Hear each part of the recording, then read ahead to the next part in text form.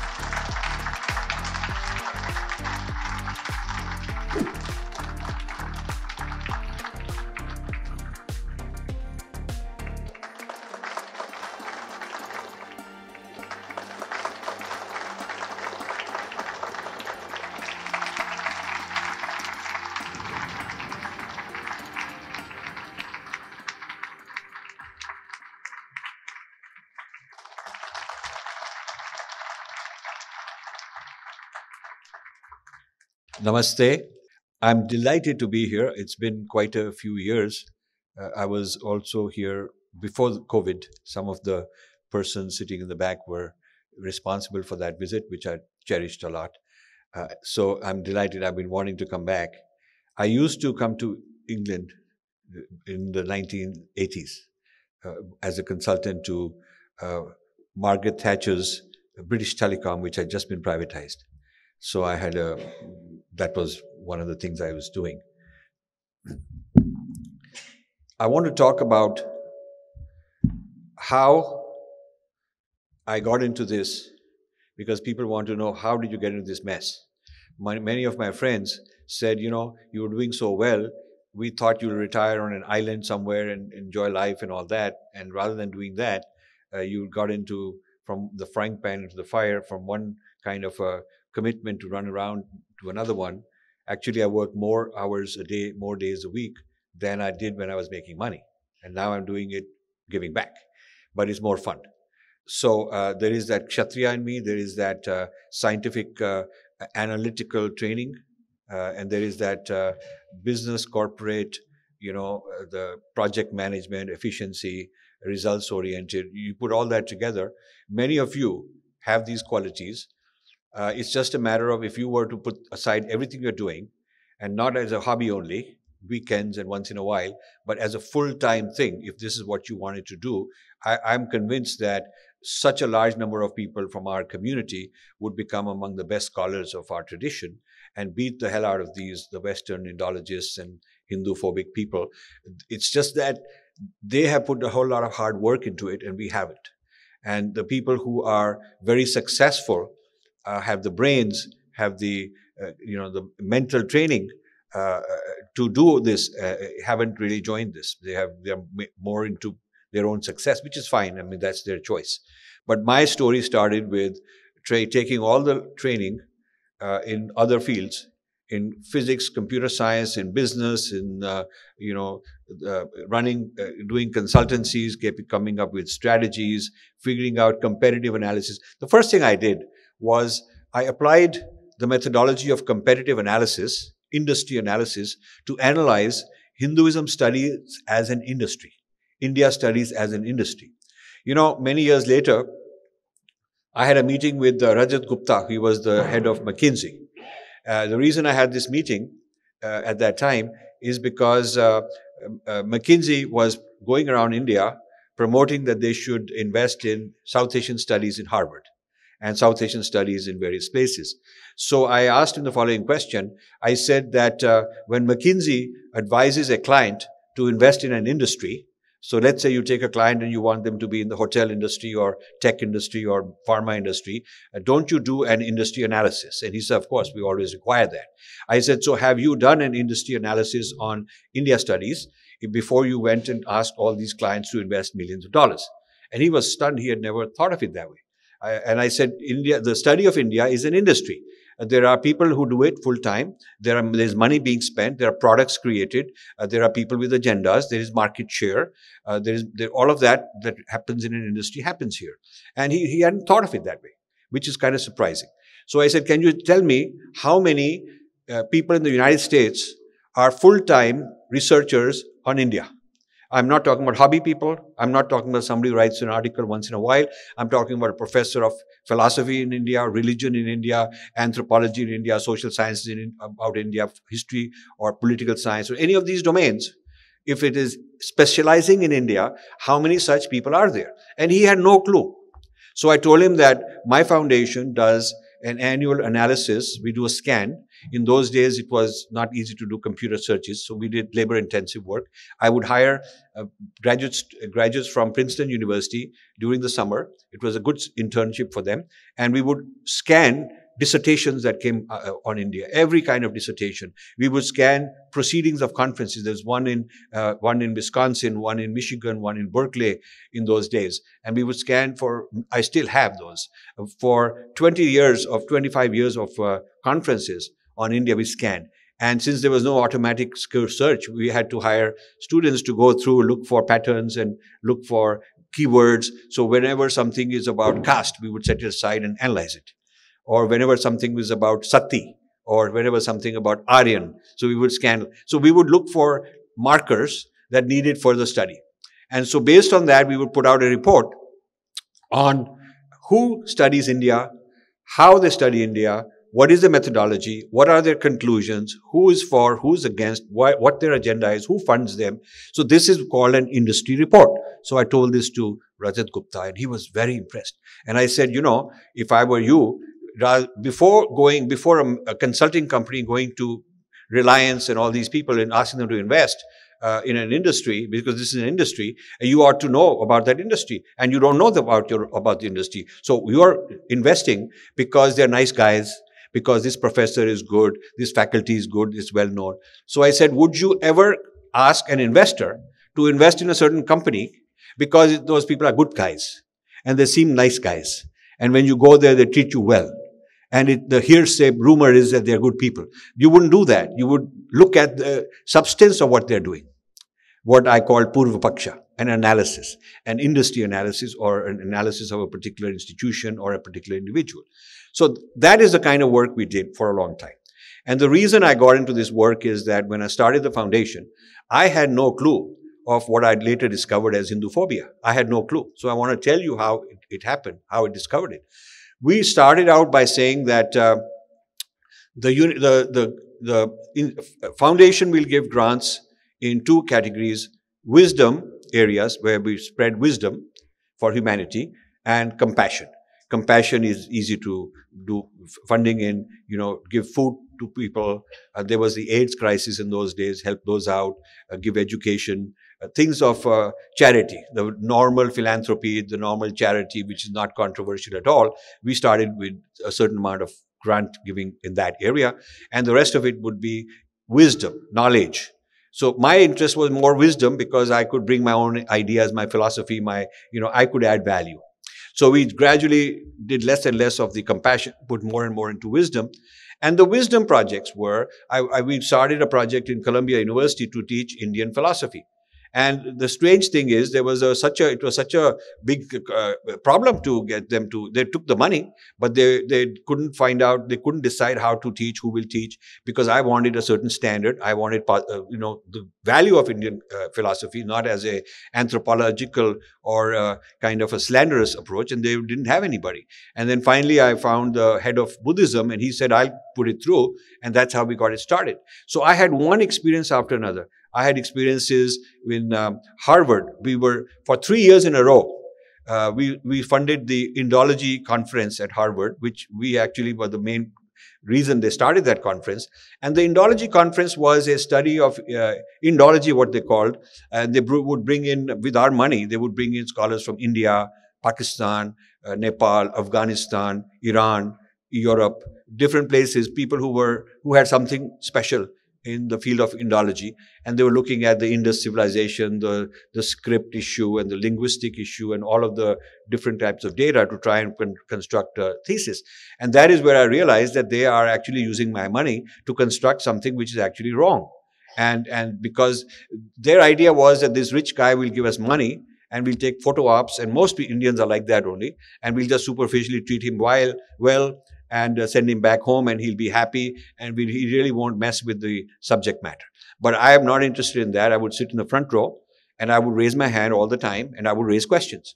And it would be very embarrassing of them, as the main donor, for them to ignore me. So they had to take me on, and I would really go for it. In those days, we didn't have videos and cameras and all that. I'm talking about 30 years ago.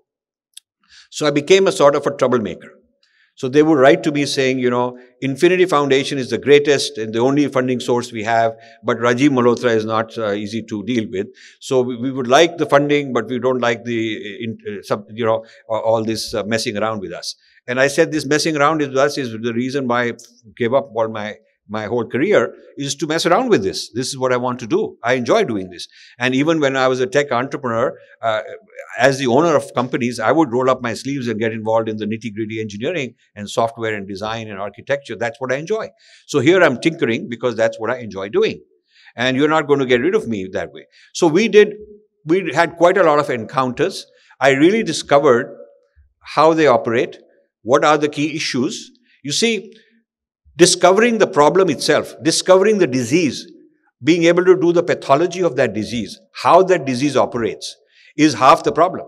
You cannot cure until you've got a good diagnosis of how this thing operates. What is the mechanism by which this thing operates? Why is it so? Who is behind it? What's in it for them? Why are these guys all spending so many decades of their life in India? These anthropologists go to villages and they gather data and they live in all these conditions. It's very hot and there are snakes and there's monsoons and they're bothered by all this. They go to the most difficult terrain in India and they live there with these villagers and they come back and they write their stuff. Why are they doing it? I really wanted to know that.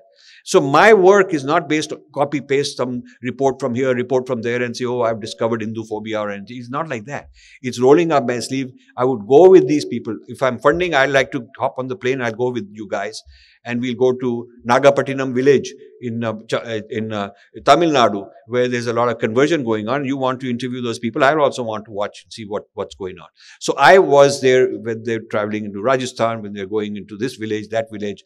So I would follow them and do my own independent response to their dissertations. There was hardly a dissertation concerning Hinduism and India, its traditions during those years that I did not read. And by read, I mean really read it. So I was reading whatever publications would come out and whatever journals there were. So I became very knowledgeable. And they would be very surprised, this guy knows a lot. He's well read, you know. And because many of them are not so well read. They're very narrow in a particular topic. So some buddy Anne Gold, Professor Anne Gold became famous as an anthropologist because she went to the same village in Ghatyali village or something like that in Rajasthan for 20 years every year and studied them over and over again. But her knowledge would not be anywhere else. And nor would she know ancient history, nor would she know about language. So their knowledge tends to be very narrow.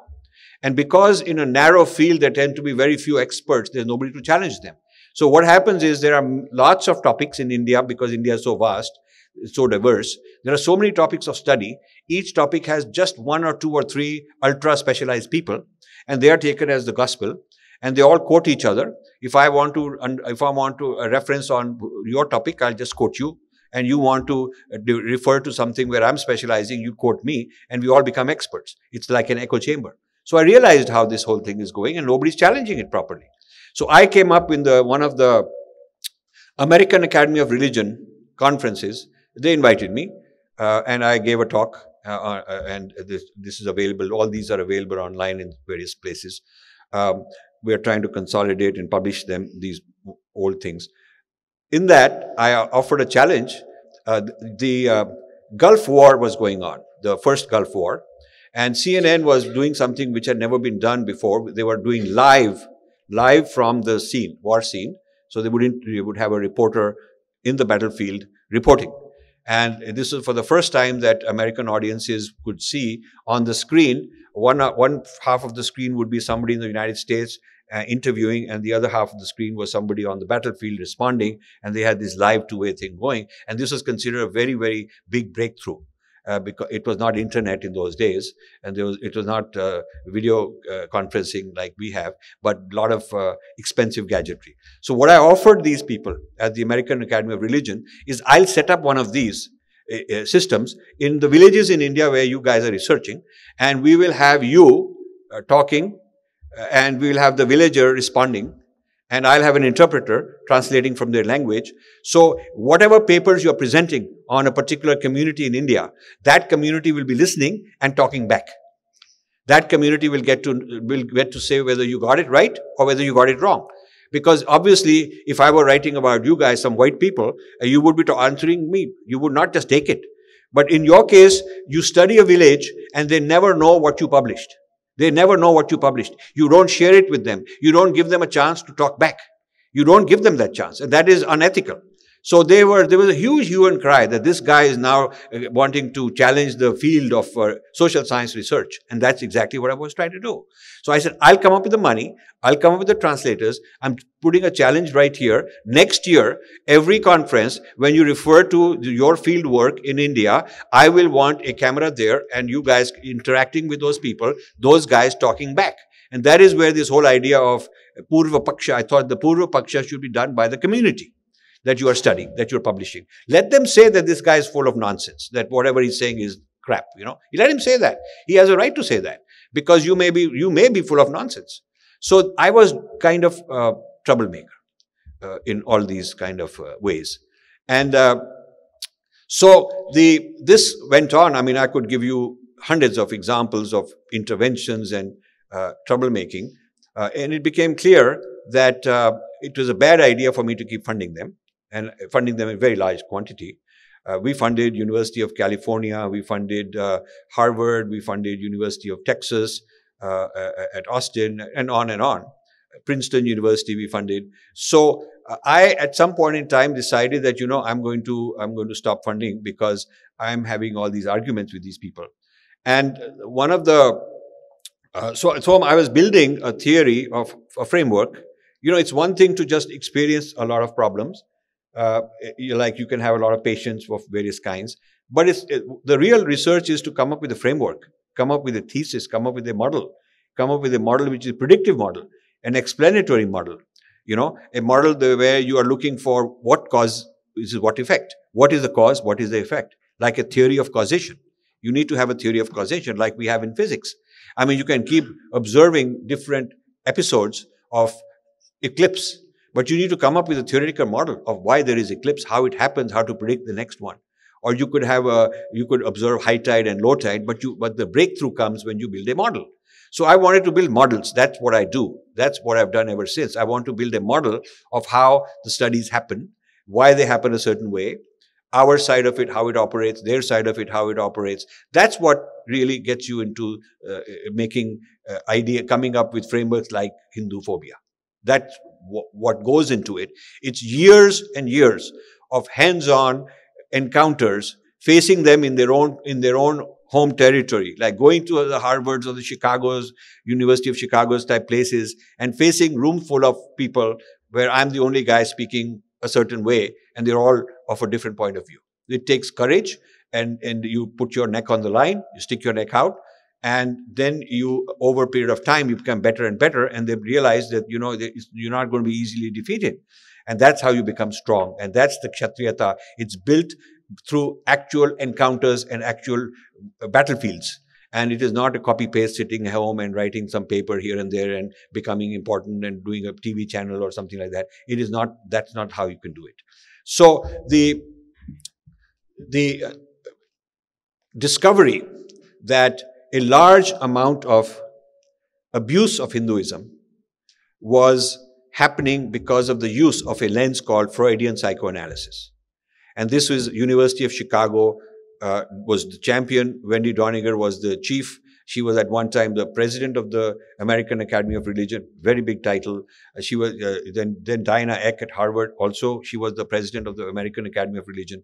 The American Academy of Religion is sort of like for physicians, there would be some physicians association, and there would be TIE for tech people, like that. It is the apex body in the world for religious studies, and there are 13,000 members, and they come every year for an annual conference somewhere in the United States. From all over the world they come. So it's a very big deal. And I presented papers there. I had panels where I was the Hindu speaker. The only practicing Hindu speaker often in these panels would be me. And they were all people who had got all this and that degree, but they are not representing the tradition. They were representing some point of view from some lens or something they studied. So Wendy Doniger was the number one in promoting the study of Hinduism through the lens of Freudian psychoanalysis. And those of you who know Freud thought that everything, if you dig beneath the surface, there's a sexuality involved in every repressed, suppressed, hidden sexuality in how you behave and how you worship and why you have this symbol. So she had this thing called a toolkit. We have now another kind of a toolkit that you guys are familiar with, but this was Wendy Doniger's term. Toolkit she had developed for using Freudian psychoanalysis to analyze Hinduism. The gurus, Sri Ramakrishna, Vivekanand, Shiva, Krishna, the goddess, you name it. Everything was put under this Freudian psychoanalysis. So there would be a certain student Getting a PhD from her, she had produced almost 100 PhDs on Hinduism of this kind. So a certain student might study the goddess, somebody else might study ritual of some kind. You know, what's the hidden meaning of this? Is it male oppression? Is it caste oppression? Is it sexual repression? Is it some sexual deviance? What are they? What, in other words, always looking for these hidden meanings that Hindus would never accept. Hindus would never accept this as a bona fide, valid point of view. But she was looking for things that Hindus would deny, that would really upset Hindus, because she thought that's what we are. We are the doctors and looking at your symptoms, and we'll tell you what's wrong with you. We'll come up with an interpretation that you will deny because you don't want to admit it. But that's our job. She was openly say that the anger that Hindus may give you is part of the job of the scholar, that you have to put up with it, because that's what Hindus will do, since they don't want to admit all these things. So she was training this huge army. So that was my beginning of formulating a theory, a whole thesis that this is Hinduphobia. Now, I did not start out a decade earlier in all of this with an idea saying there is Hinduphobia. I had never had this term. And the term came about in my life. There was a Professor Akbar Ahmed, a Pakistani High Commissioner. He was the Pakistani High Commissioner in London, from Pakistani. When he retired, he got a visiting professorship at Princeton University. So we got to know each other, because he was very, very nice guy, very friendly guy. We became very good friends. And from Princeton, he moved to American University in Washington. And he would call me every year to address his class as the Hindu speaker. And I would come and talk to his class about everything I felt like talking. And he was very nice, very, very nice guy. So in this friendship, one day he says, come to my this event in Princeton University. I said, well, what is this event? She says, we are giving the annual book award for exposing Islamophobia. So I said, what the heck is that? I mean, I'd never heard of it. I mean, we are going back 30 years now. So he said, Islamophobia is a term that I've started, and he claimed that he started this. He used to be in the UK, and then he was in Princeton.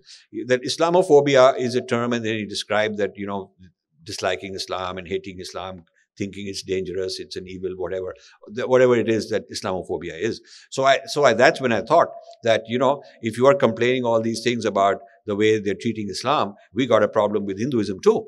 And I had given him a lot of examples. So in that car ride, I said, if there is Islamophobia, then we should also be doing this same kind of work to expose Hinduphobia.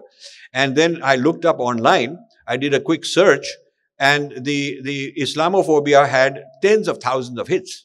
People writing about it, arguing about it. It was a topic of conversation.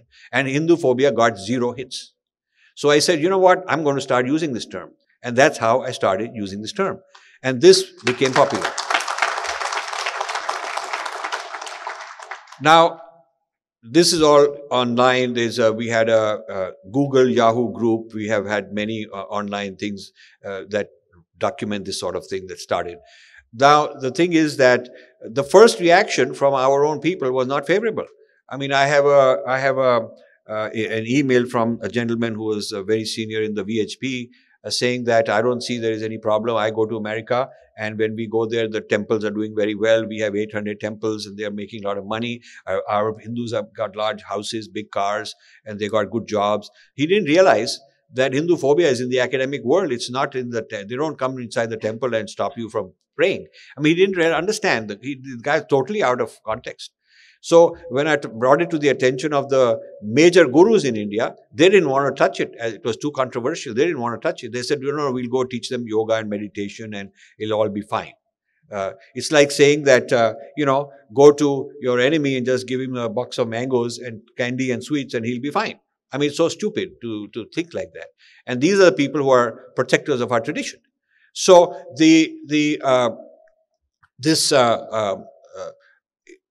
starting of Hinduphobia it was a rough start for me, because our own people were not interested, were not willing to get on with this. It's not like a whole lot of people were already interested or very soon got interested. That was not it. It took a lot of battles. One of the big turning points was that there was an exhibition in an exhibit in Washington, D.C., in one of the museums, some special exhibit on Indian carving, Indian art, and so on. And in that, the Shiva, the statue, and the Shivling had a Wendy Doniger interpretation that this is what it is, that this is what it represents. And the interpretation of, Ganesh as a limp phallus from Wendy Doniger was the interpretation. So when I found out about it, I informed some of the people who were the VHP people and people involved in Hindu organizations. They took one of these guys, he sat in a car with 2 or 3 of them, they drove to Washington and they saw this for themselves and they got very, very angry. And that was a kind of a turning point, because now they could see that this is this is an insult, outside insult. And then one of the things, our foundation gave a gift of huge number of books to local private school, a very prestigious private school called Princeton Day School. I took the teachers to India for religious exposure and teaching them about India live. We used to take 20 students every spring break to India to teach them about Hindu culture in India. So we gifted them this library of books, and I gave them a list of what we are going to send. And the professor there, the teacher, this white guy, he was a very friendly guy, the teacher of religion, he calls me and says, Rajiv, I have to see you because there's something sensitive. Some people are complaining and I need to tell you. So I went and had a coffee with him. And he said that this list includes books about Sri Ramakrishna. I said, yeah, what's wrong with that? He says, no, we have the such and such scholar has written that Ramakrishna was a pedophile and he abused Vivekanand. And this Jeffrey Kripal has written this book and so on. I said, but that is complete nonsense. So I found out that one of Wendy Doniger's students has in fact written a whole PhD on interpreting Sri Ramakrishna as a pedophile, as a sexual deviant. And when he used arguments like in some place he invites Vivekananda, come sit on my lap. He says that was a sexual advance. It was a homosexual advance. And then he says that the way Krishna stands with his, he called it cocked hip standing out. That's a homosexual offer. So these are the kind of things that these people are writing. So this was great for me to show our people that you guys better wake up. This is nonsense and you guys better wake up. So you see, I went through all this. And this thing called Hinduphobia keeps evolving. So some people come up every 5 years. There are some new people who suddenly enter this field and they suddenly discover it. They suddenly discover it and they discover a different example and they think that they've discovered something new. But it is not that they've just suddenly discovered Hinduphobia. It's just that Hinduphobia has so many manifestations, so many forms, and it keeps evolving. Now there is wokeism as a new form.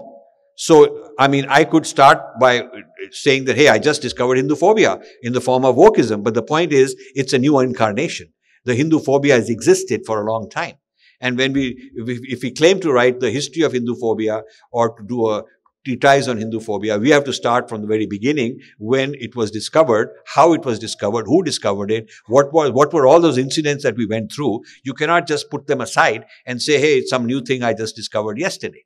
So this is part of the problem of our side, not being well educated about the scholarship that has happened from our side before, and suddenly discovering something like a kid has discovered something new and claiming that it is something fresh and original. And we have a lot of such people. So Hinduphobia is a topic that's been around at least 30 years. Now it's also true. Somebody tells me that there's nothing new you did because someone in the 1800s used the term. That may be somebody in the 1800s used the term, but they didn't use the term referring to Freudian psychoanalysis because there's no Freud. Freud didn't exist. It wasn't referring to the same syndrome that we're talking about. It may have meant something else. So Hinduphobia, as I refer to it, and I have a book that called Academic Hinduphobia. It's a reprint of an earlier book called Invading the Sacred. Invading the Sacred was a book that came out 20 some years ago, 20 years ago. And then we reprinted it under the name Academic Hinduphobia. So our use of the term refer to particular doctrines, particular lenses, particular methodologies that result in a certain kind of output about Hinduism. And that methodology is what we call Hinduphobia. So people who use that methodology we call and produce those kind of results, we're referring to them as Hinduphobia. And there are many more methodologies now coming out. I mean, but they are all with the same kind of a motive. So that's sort of a bird's eye view of, the background on Hinduphobia. Now, I want to discuss two more things. How much time is there left? Okay, good. I'll give 10 minutes each on these two books. So, this is a book called 10 Heads of Ravana, a critique of Hinduphobic scholars. Now, actually, Ravana has got thousands of heads right now. They're all over. You have them in Oxford also. You have them in Cambridge, and you have them in SOAS, and you got them all over the place. You got some in the parliament also, I'm sure. So, we just picked 10. And the reason, and Ravana is used as a metaphor because Ravana was a very hard-working, brilliant man, a very scholarly person. A kind of a Pandit in the true sense. The word Pandit is now used very loosely, but Pandit actually means a scholar of texts. A Pandit has to be an expert on some texts. A Pandit of Ramayana or a Pandit of Mahabharata or Pandit of, Vedas. Pandit is a title you are given after you have proven your expertise in certain texts. So he was a Pandit of a very high standard and a meditator, of Shiva, and had a lot of boons and a lot of powers. So he's not a dumb guy. But he was twisted in the way he applied that brilliance. And so we're using the term Ravan metaphorically to refer to intellectuals today who we consider to be very brilliant, very hardworking. We don't deny that. But they are working in ways that is not in the best interest of the Hindu community. That is our definition of Ravan. So just before COVID, I think that last year was 2019, I think, the last year before COVID, around the Shara time, we usually put out some message, Diwali, the Shara, year-end kind of message. So I did a 3-minute animation. I constructed this animation and I gave it to the animator and he made a nice little thing of it. And since it was the Shara time, I came up with this Ravan with the 10 heads, and each head represented, one was Wendy Doniger's head, and one was Sheldon Pollock's head, and these kind of people, Audrey Trusca's head. So we put them there, and then the animation was that each head would start speaking one at a time and start uttering some nonsense against us. And we would put up what is their quote.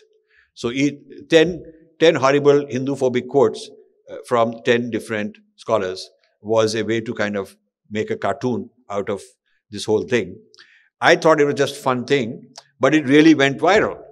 And so we were having our annual retreat in Rishikesh about that time, and we were discussing on what are some future projects, and we brought in 20 people of our organization from India, all over India. So the people were really impressed with this cartoon. It had done very well. So the suggestion was, why don't we turn this theme into a book?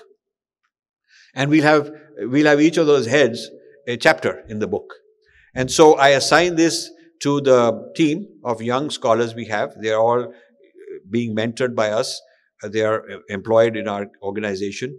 And I said, each of you pick one, and we'll do, each of you have to write a chapter. And the rules are that the chapter has to be academic quality.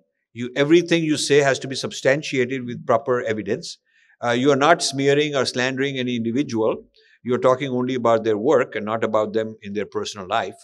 And so, for instance, Shashi Tharoor, you're not going to say that people accuse him of murdering his wife or something, because that's not a scholarship. That's not criticizing his scholarship. That's taking a shot at him. We don't want to do that. We want to be serious. So starting in 2019, this book was published, recently, just this year. So it's taken this many years because we went through many rounds of, reviews and feedback and things like that. So I'll tell you a little bit who the people are. These are very brave young people. So The Romila Thapar article is by Anurag Sharma, young man. He's got a B Tech and M Tech, and he's working full time for us. Now he shows that Romila Thapar has a kind of soft corner for Islam, would be an understatement. She's basically defending Islam in India, and her toughness and angst is against Hindutva. And Hinduism is somewhere in the middle, which is a problem because, according to her, the Aryans brought Sanskrit and Hinduism to India. The Aryans, and the Brahmins are the descendants of the Aryans, and before that they were Dravidians, and they were not Hindus. So the Aryans. The reason the Aryan invasion theory is problematic for us is that the Aryan theory says that they are the ones who brought Sanskrit and the Vedas and Hinduism. Therefore, Hinduism is a foreign import brought by invaders. So what's wrong if Islam also comes as a foreign invader later, and Christianity also comes as a foreign invader later? If you want to stop that conversion, you should also finish off Hinduism. That's also foreign. That's the reason the whole political emphasis on the Aryan theory is, because it's linked to current politics. So Ramila Thapar is critiqued quite substantially. Then Sheldon Pollock is by Kannan, critique. And Sheldon Pollock, I wrote a whole book on the battle for Sanskrit. That book is probably available outside, on Sheldon Pollock's approach to Sanskrit, very Marxist lens applied to Sanskrit, and looking at it as an oppressive language, a language that is against women, against Dalits, against Muslims. I don't know how he says against Muslims. There were not no Muslims in those days, but he'd come up with some theory like that. So his theory actually is interesting. His theory is that Ramayana is the template on how you fight the foreign enemy, which is Ravan, because he's Sri Lanka, he's outside India. So it shows God is a role model to fight the foreign enemy. God himself is doing it. And therefore, this Ramayana became the template, according to him, to fight Muslims because they're foreign. So Ramayana is anti-Islam because it gives you the code, the secret code, how Ravan fought, how Lord Ram fought Ravan, is how we are supposed to fight the Muslims because they are foreign people. And this is why this whole Ayodhya being Ram is important. This is a theory this guy has, that Ramayana is the device for Islamophobia. And then Mahabharata is not a battle with foreign people, but battle internally, within the family, the Kauravas and the Pandavas. And so he says, Mahabharata gives you the code, how to fight Dalits, because they're in the family, they're within. So fighting those who came from outside is Ramayana, and fighting those who are from within is Mahabharata. So he looks for Krishna and whatever is going on, he looks for some Dalit evidence, and he says that this is where they get their knowledge from. These people are such twisted people. So then there is Michael Witzer, whom everybody knows, but at Harvard, he's one of the champions who used the Harvard brand name and a lot of clout and my money, because we funded him for some time to come up with all this Aryan invasion theory and archaeological evidence about the Indus Valley civilization and so on. But I must say that Michael was also a friend of mine. Sometimes you take an enemy and you use him, and I used him because we were funding him and he was very nice to me. So he gave me a lot of dirty linen on his fellow scholars. So he's the one who told me a lot of stuff about Wendy Doniger and where to find it, because he was a very hardworking guy. He says these are her early writings. Some of them you may not be knowing about. So he would expose Wendy Doniger because they were enemies. They were really enemies. So in the academic world, they are infighting. It's not just Hindus who are infighting. And so sometimes people ask me, why are you going to have dinner with Michael Witzel? I'd say, because, I'll get something out of it. I'll get something valuable out of it. And he was very forthcoming. One of his favorite topics over dinner would be you tell him about different scholars, and he would pick the one he doesn't like. He'll tell you so much about them. And this is very useful for me. So I think it was Lenin or Stalin who called such people useful idiots, that you can use them. So, he was a useful idiot for me. So then there's Devdutt Patnaik. Now, Devdutt Patnaik in Mumbai, he's important because he writes all these books which are very popular, and Reliance supports him. He's on their payroll. They fund him for all his things. Uh, his lens uses postmodernism and Freudian psychoanalysis combined. Now, postmodernism basically says that there is no legitimate grand narrative. All grand narratives are made by the dominant people. They represent power. They're made by powerful people. And the job is to look beneath the surface of a narrative to find out what is the real intention behind the narrative. So the narrative may be just saying something very nice, but there is a hidden meaning. And so you have to deconstruct. It's called deconstruction. And the postmodernists learn the art of deconstruction of text. And so they will look for and then if you combine it with Freudian psychoanalysis, then what you are looking for is something sexual. So Devdutt Patnaik is a big fan of Wendy Doniger. He always says that. And he has come up with his own mythology, how to come up with myths that represent all of Hindu culture. And we Hindus don't know it, but he knows it. He'll teaching us. So he says even Gita is to be reinterpreted by him and all our deities. And he writes very flowery English, very beautiful. A lot of people like it. But these are hidden messages inside there. So we have him. Then we have Irfan Habib. Irfan Habib is the main guy who gave evidence in the court, legal court, to oppose this Ram Mandir and to support the argument that this is always a mosque and there is no mandir there and nothing, no. So he was a very fiery guy in this. And the other role he played was during Indira Gandhi's time, when Indira Gandhi lost the election and could not make a government by herself, she needed a coalition. So she brought in CPM. And Irfan Habib was one of the CPM plants in the education ministry. And you see, Lalu Yadav and all that want railway ministry because there's more bribes. So the value of when you're making a coalition government, they're negotiating which ministry who will get based on how much bribe there is in ministries. But the CPM people wanted ideology. They didn't want bribe potential. So they said, we want the education ministry. And we want education ministry, and we will control the curriculum of history and sociology, political science, all of that.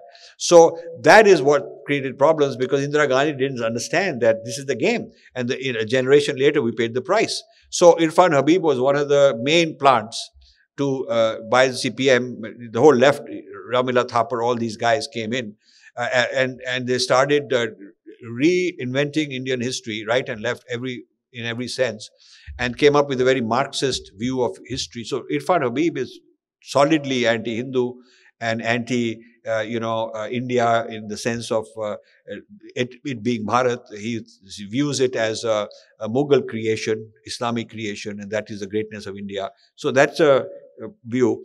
Shashi Tharoor is our number 6 on this list. And Shashi Tharoor says that he likes Hinduism, but he defines Hindu, he says, why am I Hindu? He wrote a book like that.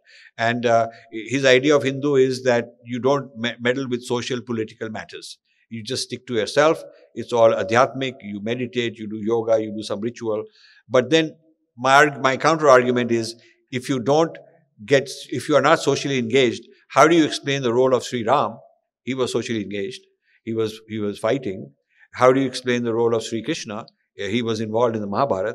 So the Itihas shows the role of Avatar as a role model for social engagement, as a role model for Kshatriyata.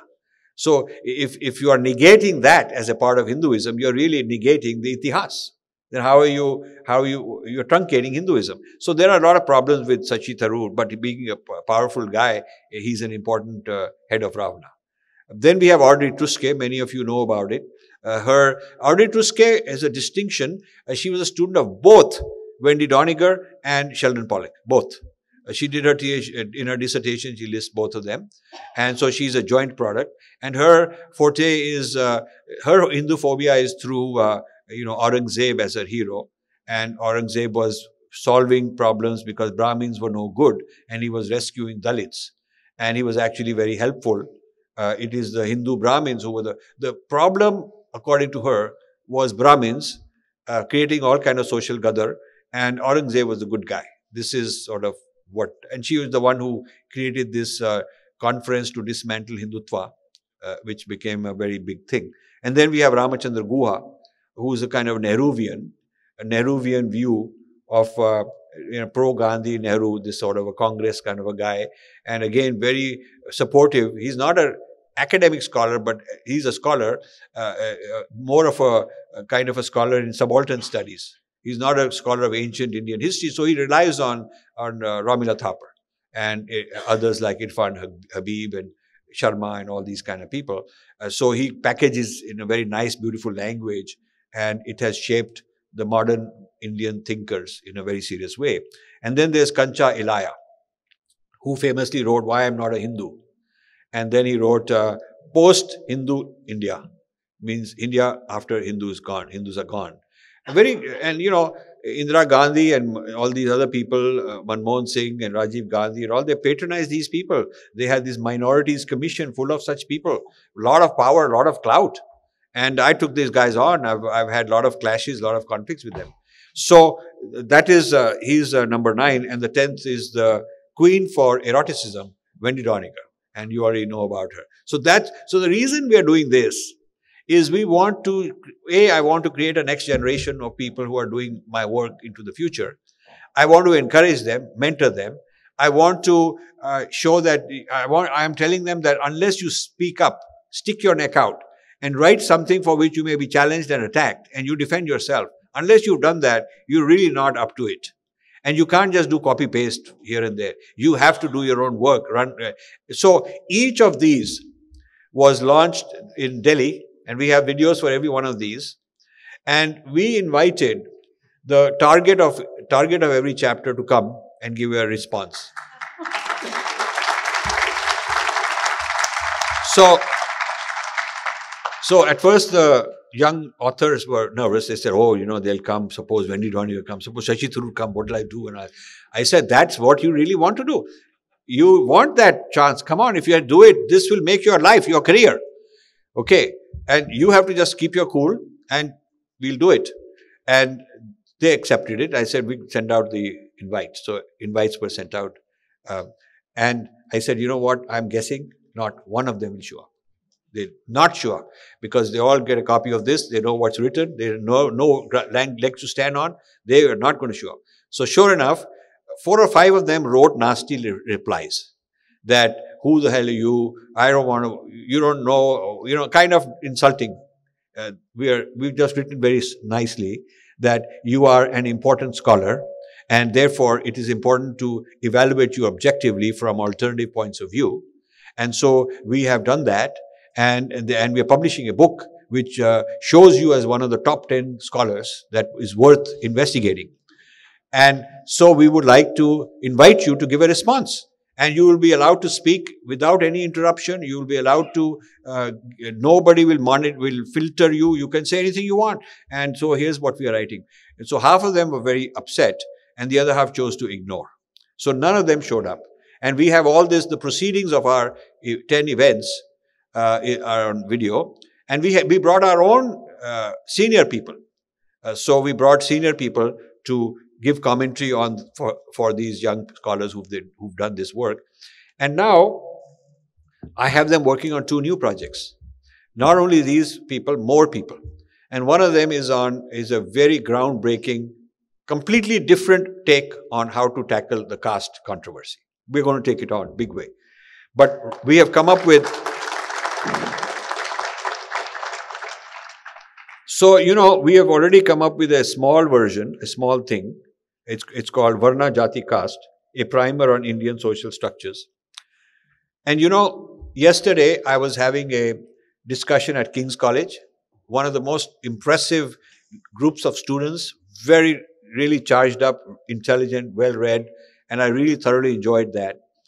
But before the talk started, somebody whispered in my ear that, you know, there was a move to cancel this event as too controversial. And one of the ways we got it approved was that they said, don't let him speak on certain topics like Islamophobia or caste. So I said, who the hell are they to tell me what to speak on? I mean, this is supposed to be free speech. This is a university. You're supposed to be doing all this stuff. But luckily, they said that a professor, Kshitij Kapoor, who is the principal, supported the idea of you having a chance because of free speech. He supports free speech. So I'm very happy. So I made sure I'm talking about caste yesterday. Made sure of that. Because kids must not be misled, and they were so happy with this. So if you were to get this book, I'll just give you a quick walking tour. So in the first chapter, what we are talking about is to understand Varna, to understand Indian social structure. You should understand it in the context of the Indian purpose in life. What is the Purusharth? What is the purpose in life? For there are various purposes. So your purpose could be as a sannyasi, your purpose could be that you are, so there are different ashrams, different stages in life, and there are different purusharths, different purposes in life. So a sannyasi may have certain purposes, a student may have certain purposes, a grihast person may have certain purposes, and you are allowed to have a purpose of fulfilling desires. That's a purpose, but you do it ethically. Everybody is not asked to be a sannyasi and go for moksha. It's not a moksha. Moksha dharma is only one dharma, but there is dharma where you ethically, you have kam, which is desire, and you have arth, which is wealth creation. That is also allowed, but you do it in an ethical way. So once you understand the matrix, which we have diagrammed here, of what are the different pursuits for different types of people in different stages in life, and the different types of people are the varnas, the different stages in life are there, the different purusharths are there, then in that context, the social theory tells you what is appropriate behavior for you to achieve your goals for your stage in life. So if you define the problem the way our rishis defined it, that the social theory has to offer solutions for a variety of diverse paths, diverse goals for different kinds of people. That is the premise on which the social structure of India has to be studied. That's a very different approach. You cannot apply the idea of a Western concept of what a society is for, what a society is meant to do, and try to evaluate the social structure of a system which is based on a different premise. So the premise of Indian society is different. And so we have to apply the Vedic premise to see how this solution stacks up. And then we talk about, I do a comparison between Vedic civilization and Western civilization. It's a table. And we talk about what's the track record been over time, how much diversity has each created, what about sustainability? The sustainability record, the sustainability theory of Vedic culture is very important, and we have to look at that. And what are the different methods, and how is resources distributed, and what are the values and things of that sort. So we're not defending caste or opposing caste. We're not into reactive. A lot of people are doing like they react. But we're going further back in time. We're looking at what is the foundation of Indian society. What is our theory of society? It's not only a theory of individuals, but theory of society also. So, since time is short, I'll just tell you a little bit. So then, the book goes through 7 periods of Indian history. From early Vedic, late Vedic and Itihasic, the Dharma Shastra stage, the Muslim rule, European colonial rule, post-independence, and the globalization era. These are the 7 stages of Indian society. So we've looked at evidence in each of the 7 stages of what was Indian society like, who was suffering, who was not suffering, who was good, how was it compared to Western civilization, Western metrics. So you have to see how has Indian society performed. If you are going to evaluate a system of society, social organization, then you have to see, was this social organization working for most people, for most of the time? And the answer is yes, if you look at the evidence. So then we have as late as 1825, the British surveys, East India Company's own survey on education system in various districts shows by strata, they have Brahmin, Vaishya, Shudra, all these, Hindus, Muslims, how many percent are in school, how many percent are educated, what is their quality of life, what is their income. All the data, the East India Company was very good at keeping data, so we quote from that. And the Dharmpal did a lot of work on this area. And until the mid 1800s, the Indian society was pretty good in terms of compared to European society. And Europeans themselves are saying the average person in India is better fed, better clothed, better educated than his counterpart in England. That time, at that point in time. So we talk about a whole lot of these things, and then we look at one of the interesting persons, and I have to stop because they told me to. Uh, uh, because I also want more time for Q&A. I really enjoy that, I go on talking, but I like to hear from you and interact. One of the things I'll say and then I'll stop is, I have a chapter on Ambedkar, because he's the champion of the Dalits and so on. They quote him, but they don't quote him correctly, because he wrote 4 important books. One on caste, and there he had a big fight with Gandhi, and he wanted caste to be reformed, and Gandhi wanted it to be protected, but he was defending caste. He wanted it to be reformed, but within a structure, and Ambedkar wanted to have the structure dismantled. And there's a lot of correspondence, letters between the two of them fighting, and that pushed Ambedkar beyond, because he was not into this. He had not launched his Dalit movement until that fight with Gandhi. So Gandhi's got something to do with it also. Now, he wrote a very scathing book on Islam, and I'm quoting from that book, which this Dalit Islam bhai, you have to rupture that by bringing Ambedkar in. And that's what I'm doing here, bringing Ambedkar as a weapon to, because they're Ambedkarites, they call themselves Ambedkarites, so you got to get a bunch of Dalits to chant what Ambedkar is saying. And Ambedkar has written so many things that would be considered Islamophobic today. He would be declared Islamophobic. He's no nonsense, straightforward. He's telling you all this stuff about Islam. And then he writes about Buddhism to promote Buddhism. But his understanding of Buddhism is not authentic, because his understanding of Buddhism is as a social identity, but he denies the 4 Noble Truths, which is the definition of Buddhism. He says we don't need that. He's not promoting the 4 Noble Truths, nor is he promoting the Eightfold Path, which is the 4 Noble Truths is a diagnostic of the problem. The Eightfold Path is the solution to the problem. That is what Buddhism 101 tells you. And he doesn't want to do that. He just wants to he kind of comes up with his own history of Buddha, and it's more like a social political side rather than the meditative adhyatmic side. So his take on Buddhism, if you were to go to a regular Buddhist and forget his name, Ambedkar name, and say these are some statements, are they Buddhist? And the answer is no. And I have many videos we have come out with, I have produced, where monks of Buddhism, Vietnamese monks and Americans and whatnot, if you give them a statement from Ambedkar, they'd say that's not Buddhism. So there is that issue that has to be taken. And then he has a book on Karl Marx, communism. So he compares Marx and Buddha. It's a very interesting book. In comparing Marx and Buddha, he prefers Buddha, he supports Buddha and criticizes Marx. So he's also anti-communist. So it's very interesting. He's anti-Islam and he's anti-communist, this guy. Okay. So it's not just he's anti-caste, he's also anti all these things. And I think a detailed study of Ambedkar is necessary in your combat against this whole casteism problem that's coming, and our people haven't done that.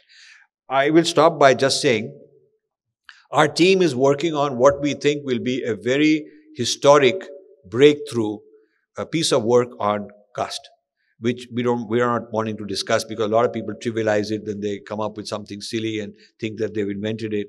It will be a major work.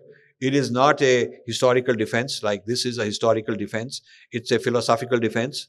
It also tells you what happened in the British system, the role of the British in this caste issue, and the role of Indian government turning it into a vote banking system, the Indian constitution turning it into a vote banking system. We've discussed all that, and that is standard fodder that most people are doing, and we wanted to put it together in a readable form.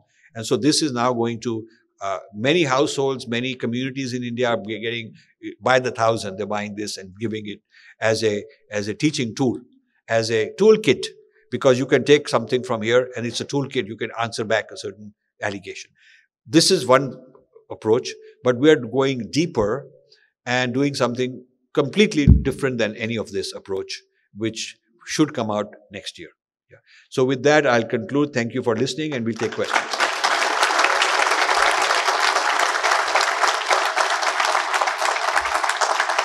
Thank you.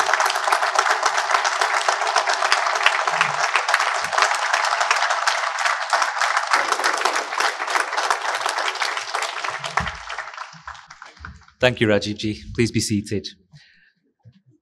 You know, Rajiv Ji said that he wants to train the next generation. I can see some school and college-age kids. Anybody want to sign up? We'll sign you up now, and you can take them with you. Rajiv Ji, thank you so much for those wonderful insights into your books, your work, and the background.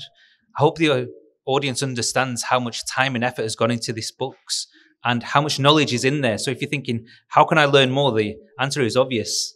The books are here, discount prices. Please ensure that you visit the Hindu Sahitya Kendra and get as many as you can.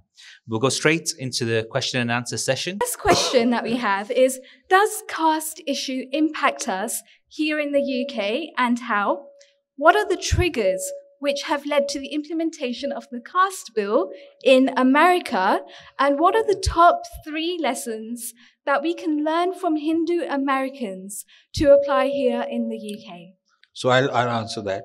And when you ask a question, I'll repeat it for people's benefit, clarify it, and then I'll answer it. So there is little evidence that there is discrimination in the United States workforce based on caste, because there is race discrimination. If there is discrimination based on any criteria, religion, caste included, there are existing laws, so you really don't need new laws. But there hasn't been any complaint in Harvard or complaint in any of these places where they are making these laws. There's no complaint where a Dalit has come and said, I have been discriminated against. There's no such complaint. So usually you make laws in response to complaints, but there are no consumer complaints. So people have come up with phony surveys, and because of their political connections, they've been able to get these through and get a lot of media coverage. And according to these surveys, in the United States, Hindu upper caste are discriminating and oppressing the lower caste. But the evidence is not clear. In fact, many well-established American organizations, not connected with India or Hinduism at all, completely independent, have refuted the statistics that have been presented. But still, this kind of data has gone through. Based on this data, anti-caste lobbies have come up. Legal cases have come up. None of them has won. They've all lost. But the propaganda is there. And so the lobby has been able to get cities and states and government organizations and universities, etc., to come up with new rules classifying caste as a form of race, and therefore applying the American racism laws, which are very tough, on caste discrimination. This is going to create a lot of problems for Indians, because it will mean that somebody just put an allegation on you because he doesn't like you on caste basis, put an allegation, and then you have to defend yourself as a racist. You have to defend yourself that you're not a racist. The burden is shifted. Very serious burden is shifted on you. So it's a game. The reason, what we discovered, you're saying, what are the lessons to be learned? Behind all this is a theory called wokeism, which is the topic of my book, The Snakes in the Ganga. If you really want to understand what is casteism going on right now in the United States, you got to understand wokeism. It's not the same old caste like Risley and all those guys. That was old stuff.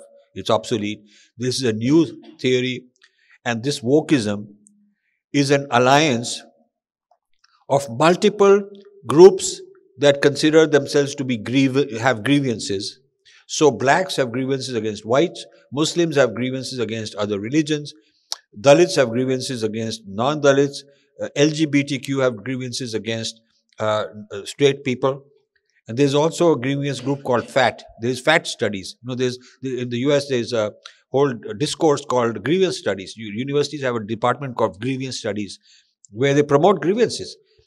So there is something within that called fat studies where they have fat people saying that we got discrimination against us. There's no medical grounds that fat is bad. It's just a made up prejudice against us by people who are thin. So fat is also a category of grievances. If you are declared a group which is being oppressed in this manner, then you are called a protected class. A protected class is a legal term. And so if you are a protected class, there are all kinds of legal protections against you. One of them is that you can cancel the other people. You can cancel them because they are the dominant culture that are oppressing you, and you have a right to cancel them. They can't cancel you. So it's a very strange kind of a thing. You get special quotas. So I was thinking that if I start a grievance that bald guys wearing glasses have a grievance because we are being prejudiced against, they are people don't like us, and we are discriminated against, then we'll get a protected class category and we'll get special quota. And we'll have real privileges. So, you could just make up any kind of grievance if you get enough lobby, enough political people behind you. So this is the main lesson to be learned. Is the underlying problem is wokeism, critical race theory. Chapter 1 of this book, Snakes in the Ganga, is a 55, 56 page chapter. Please read that. Don't let the size of the book scare you. Just read certain parts of it.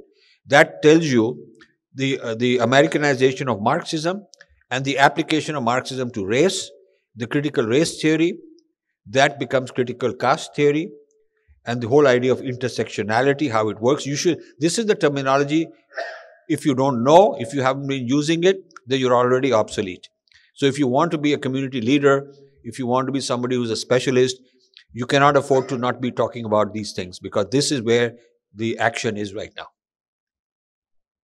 Thank you, Rajiv ji.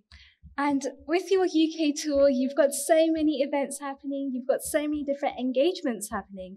How has your experience been this time? Well, I think this is a phenomenal tour. I mean, my previous tour was also good, but this is even greater. We're having our Parliament talk on Tuesday, and I have a special message for the parliamentarians this time, which I won't reveal, but I think we'll see what they say. But I've had 2 events at Nehru Center, extremely well attended. One at King's College, several private gatherings. Like this morning we had at the Baps Temple, and they brought in community. They brought in 20. I was told this is a meeting of 20 most important Hindu leaders in UK. Is how they were introduced, and it was a wonderful meeting. A lot of discussions, and follow-up is already happening. They want to do some joint projects. So this is very a wide range of topics and themes and audiences, and that I'm really enjoying. I mean, I could spend a lot more time here. Probably I should come more regularly. I would love to have you as well. Yeah. So despite our spectacular achievements in different fields and our economic success, our economic growth as British Hindus, why are we still not a relevant player in terms of our ability to influence policy in society on issues which affect everyone as a whole community? And how can we create the power to influence on a global scale for the greater good of everyone? So that's been one of the topics of my research for 30 years now, going on telling Hindus that you are individualistic, selfish, looking out for yourself and your family. And after you've taken care of that, then you have a community. Maybe the Patels will look after the Patels, Malhotras should look after them, although Malhotras don't look after each other. But this community thing is there, which is the Jati structure is there. That is good. But in this society, you need to have global issues. You need to look for bigger things than just your little community. And then there are temples. I'm quite disappointed that the temples are only protecting themselves. And they are not even doing a good job of that. Basically, a temple says that if I'm not in trouble, then I better not rock the boat. I don't want to stick my neck out. They'll come after me. Maybe it's better they go after that other fellow. and leave me alone. You know, it's almost like that. And I have had to, I've had the pleasure of sticking my neck out and defending ISKCON in the United States, Chinmaya Mission, and I was telling it to the representative of ISKCON this morning and the representative of Chinmaya Mission and BAPS, and this was right in the BAPS temple. And I've had the opportunity to tell their leaders that they are just too, they're not being proactive. They have the money, they have the clout in the American system. When I go and want to make the case, people say, "Who are you? You're not a clergy, you're not representing a Hindu, you're representing yourself, you're a scholar. But who are you?" There are plenty of other scholars saying the opposite. If under the American law of religious freedom and all kinds of things about religious equality and whatnot, if somebody is officially ordained, not some certificate he got somewhere, but somebody's got a big gathering, he's got a well-known organization, he's got a history of followers, there are certain criteria of who is considered a legitimate Hindu organization or religious organization. One of them is there has to be a house of worship, there has to be congregation, there has to be whole lineage, there have to be a certain number of followers that you have. Otherwise, every cult would say, I am bona fide religion.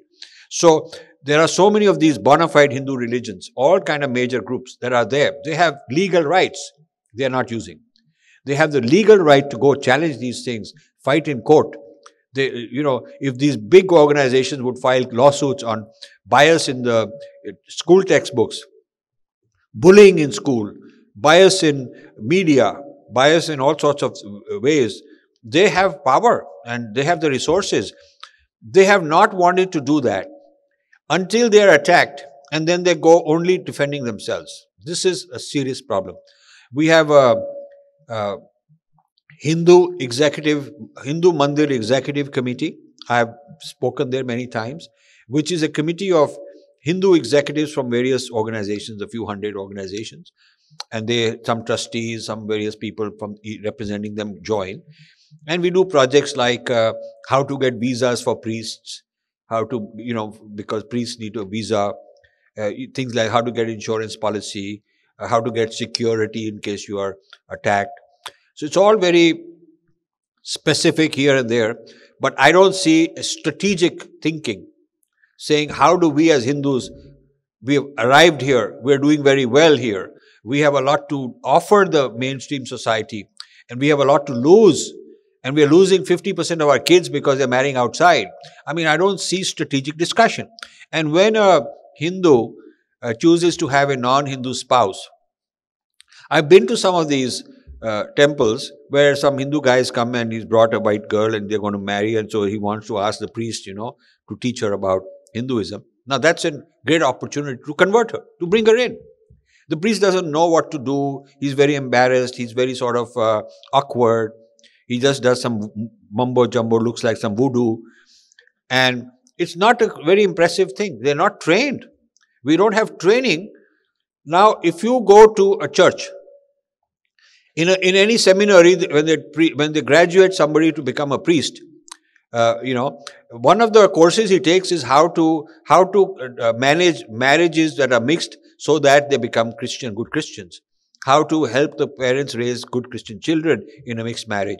So the priests are trained how to advise, how to counsel. If a Christian is marrying a non-Christian, the parents go to their local priest, and the priest knows how to at least try. Same is true in Islam.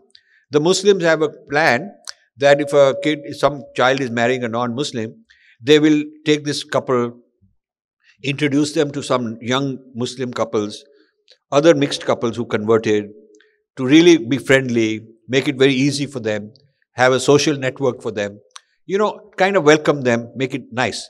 We do not have that system. So it's like you're on your own. What do you do? So I think this is lack of leadership on the part of the gurus in a big way. I am happy to say that according to what I can tell, HSS is doing a very good job. They're trying their best. They're doing a good job bringing this together. Okay, so what we're actually seeing then is more people that are starting to go to Dharma, they're starting to look at the culture, they're starting to look at the roots, but yet they are very reluctant to get involved politically. And so why is political activism so important? And what are some of the things that we can start to do to cultivate the sense of interest? So, you should have a Hindu kind of a media and speaker forum where, like there's a Muslim speaker forum. If you go online and you need a Muslim speaker in a school or in some social event or some TV debate, you go online to this Muslim speaker forum and they will give you a whole list of speakers. One can speak on environment, and one can speak on Islam and sexual relations. One can speak on Islam and pluralism. All kind of topics. They have different speakers. So somebody has organized them and given all these speakers a voice, a platform that they can be marketing themselves. And then these speakers are trained and nurtured. So we need something of that sort. And then you need a speakers forum, and you need a legal forum. You need certain type of forums that go across the boundaries of different temples and different organizations. All Hindus should be able to get the benefit and participate in a Hindu legal forum, in a Hindu speakers forum, media forum, and so on. And you also need a manifesto. We need a Hindu manifesto which says these are 10 things. Any politician who wants to get our support, these are the 5, 10 things that you have to be able to check off and say, yes, I agree with this.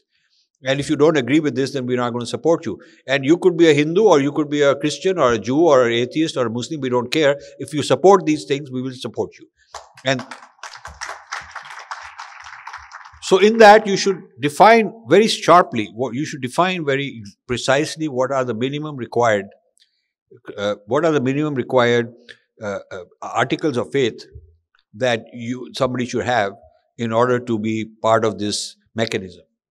And if you were to put out a manifesto like that, if somebody has drafted one, I would love to participate, help out. I have drafted some such things. But if there is an organization that wants to take this forward, I would be happy to help. Fantastic. So the next question is actually an audience question. It says, I have 2 young missionaries, my late wife's pastor's son and his friend, staying with me in July for 3 days. Which book should I present to them? Who are these people, the young people? I think you should give them the book Being Different. Because it is a debate between, a Purva Paksha between the Hindu side and the Judeo-Christian side, and tells you what's distinct between them. In a nice way, there's no attack, nothing. There's no allegation against anybody. It's just a philosophical analysis of what are the differences. I think they'll enjoy reading it. And the last question is actually a question from the Inside UK team, which is in the sense of a scenario. And it says, what do we assert our Hindu identity with pride? How do we do this? A silent Hindu is okay, but an active Hindu who asserts, resists, and seeks agency is not. A proud Hindu who asserts himself is labeled by Hinduphobic forces as right-wing, Sanghi, fascist, nationalist, Hindu nationalist, labels that we've all seen time and time again, and is afraid to challenge this stigmatization. The Hindu starts to doubt themselves, believes in the meaning of these labels and these negative connotations. How can we explain to somebody who's attaching meaning to these labels that they are actually meaningless and hold no substance whatsoever? So basically, you're saying how to protect yourself publicly, how to project yourself publicly, how to not be kind of bullied out of it. This comes with experience. I think, like, we are training a number of intellectual Kshatriyas. It is not a classroom thing. I mean, I do a workshop, a full day workshop, and then we go through some exercises, and then that's level 1 Kshatriyata, and then level 2 requires them to go out in the field and take on an issue and fight it and come back with a report. And we give them a whole list of issues that are out there that you have to fight. Some involve media, some involve some school, some involve some politician. Everybody should pick up. I think what you should do is people who come and say, include me, help me join. I think you should have a list of projects which either one person or a small team can execute within 30 to 90 days, It should not be a very long-term project. It could be go and write a report on such and such thing. Do a comparative study on how they're treating Hinduism and how they're treating Islam in such and such context, in such and such place. Do that. I mean, you need people to get active and start small and start putting things out. And you know, once a person claims their identity, and you stand up and you say something, then you learn how to defend it, because people are going to push back and going to fight you and try to bring you down. So this strength comes from actual experience. It's not enough to go to like-minded meetings. When somebody invites me to a like-minded meeting, I usually reject it. I say, I don't want to talk to like-minded people, because what will I learn from them and what will they learn from me? Whatever I have to say, you can read my books, and I don't need to sit there, listen to the same old stuff. You should get out of the safety net and comfort zone of like-minded people and go to those who are unlike you and deal with them, understand them, see what their problems are, see how they react when you say certain things. You need to get out of your like-minded safety net. And that's how you're going to train people to become true Kshatriyas, because unless you can do that, you cannot face people in a proper, civilized, sensible debate. And getting angry and getting emotional is not the solution. One of the things that we have to counter, that we have to overcome, is the tendency in our own people to be under-informed and over-opinionated. And that's a very common thing, full of opinions and everything, and not very well informed, not able to defend something, just have an opinion on it. And when somebody pins you down, then they get angry. That's sort of mediocrity within our own ranks that we have to confront. And it needs good leaders and some tough people. So, you know, you need to convince the brightest lot among the young people, not the emotional lot who feel that they haven't made it in any other way, so they'll become a Hindu activist. I know people who just put on some Hindu, symbolism, and suddenly they have this thing called Hindu activist, influencer, or something like that. And when you talk to them, they're losers. They're really not very impressive, and they're really not going to create a good impact. You need people who are being very successful who want to do this, not people who failed and therefore this is the last resort. So, how to get people who are very successful, and therefore they have the skills, the talent, the intelligence. They can argue, they can articulate, they can hold their own, they can analyze. If you want people like that to join you, that only happens when the person has had an inner transformation.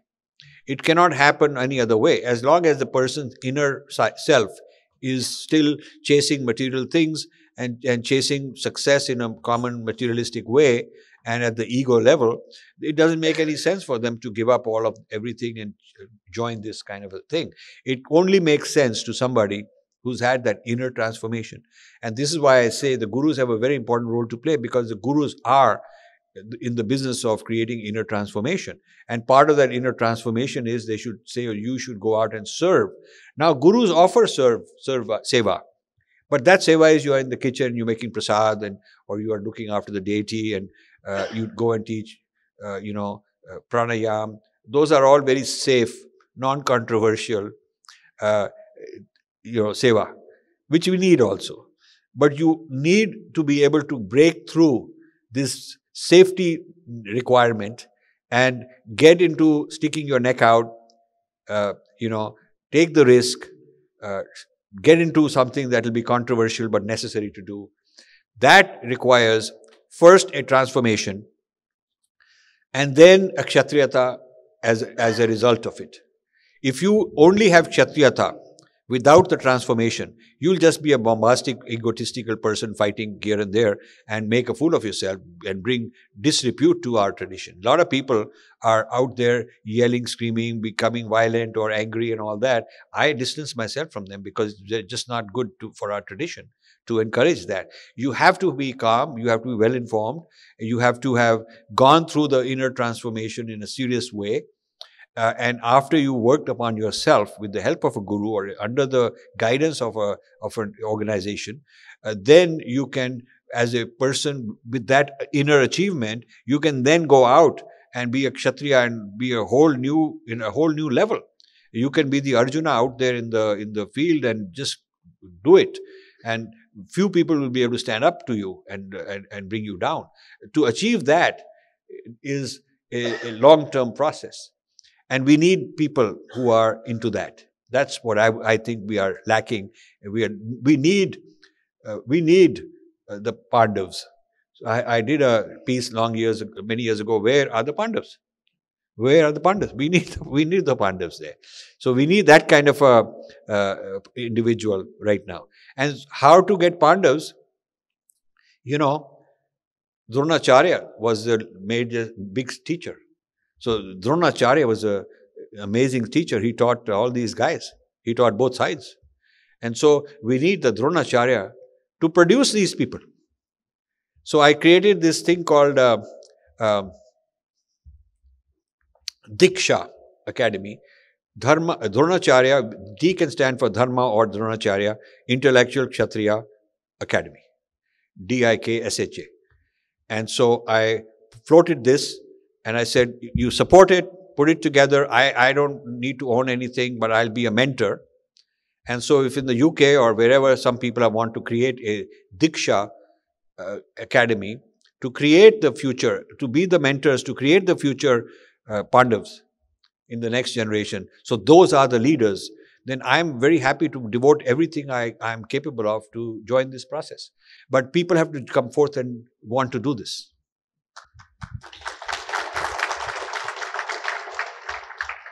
Absolutely, I would be inclined to agree with you there. And members of Insight UK, we were actually ready for this work that have spent ages preparing themselves mentally, physically, emotionally. What would be your final words of wisdom for them? Well, you know, firstly, I'm very impressed that Insight UK has 400 persons involved at different levels. That's pretty impressive. And in the last 3 years. So I'm really quite impressed by that because I haven't seen such a rapid growth. And the few that I've interacted with on a personal level very closely since I came here are extremely dedicated, very hard working, and they're running around like crazy. They are project managers and they are good people skills and good-hearted people. So I'm very impressed by this organization and need to learn more about it because I just learned, I didn't even know about it until I came here. So you need such organizations, and I'm glad that you're reaching out to.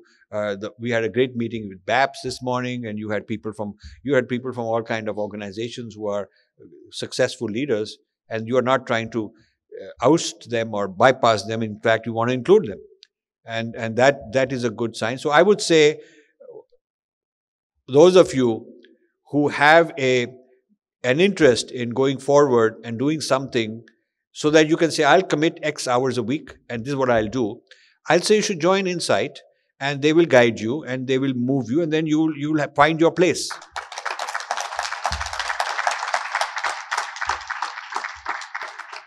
Thank you. Amazing. Rajivji, I could actually talk to you all day. You've actually given us some real golden nuggets of wisdom there that we can actually go back and apply in our day-to-day lives. So thank you so much. Thank you all for listening and for coming here.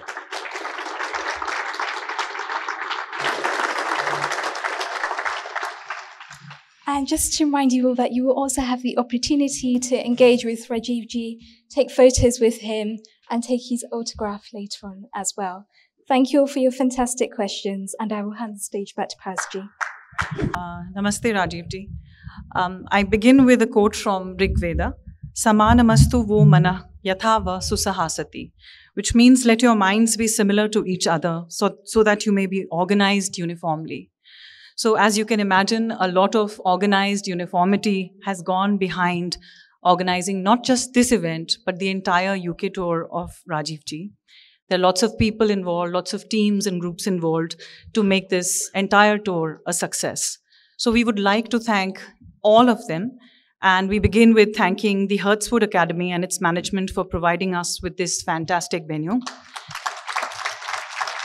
We would also like to thank the volunteers who've been serving behind the scenes to make this event and the tour a success. And of course, thank you to the audience for coming here, for taking this opportunity to listen to Rajiv ji, to interact with him, engage with him. Thank you so much to our donors and sponsors who made this possible. Bharat Bhai Hindota, Thiru Bhai Shah and his family, Kamuji and Nitin Bhai Palan and Palan Foundation, Kishore Bhai Dabi, Anil ji Nene, Shilpa Ben Chheda, Parikshit ji Sharma. Thank you so much. And to those who want to become a part of this Yagniya Karya, you can go onto the website of Insight UK. There is a link.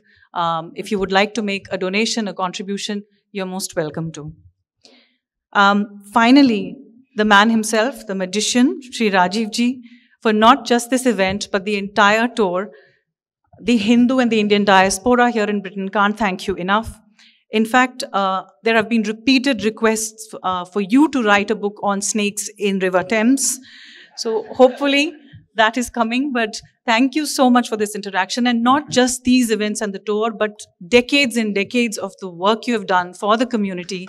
We can't thank you enough, Rajiv ji. Thank you so much.